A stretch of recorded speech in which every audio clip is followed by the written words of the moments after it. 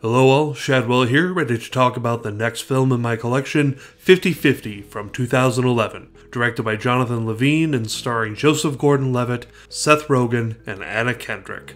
So way back in 2011, I remember renting this the day it became available on DVD. I recall liking it so much that when I returned the store's copy the next day, I purchased a copy of 50/50 from their for sale rack at the same time and took the new copy home with me. Man, I miss that store. It was a store called Hastings. It sold all things multimedia and had a huge rental section.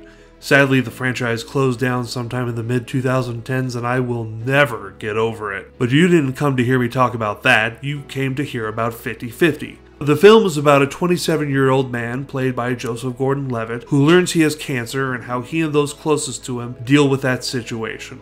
The title refers to his odds of survival. Now, I have to give you a spoiler warning because to talk about the biggest thing in the movie, I have to reveal a pretty big plot point. Adam, Joseph Gordon-Levitt's character, lives to be cancer-free. And I have to say that because Adam's story is actually the screenwriter Will Reiser's story, as it is based on events in his life. And Seth Rogen's character of Kyle is actually just a slightly heightened version of Seth Rogen, seeing how Seth was friends with Will during the true-life events the film is inspired by.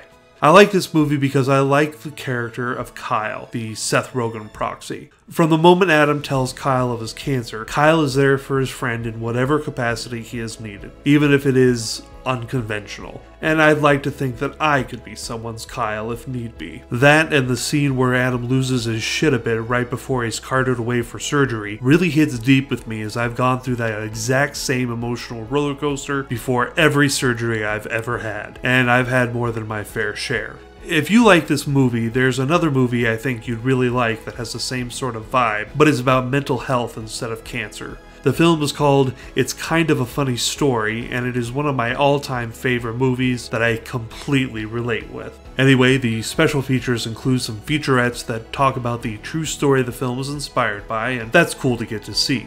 It shouldn't surprise anyone that I'm giving this movie an A- because I think it's great.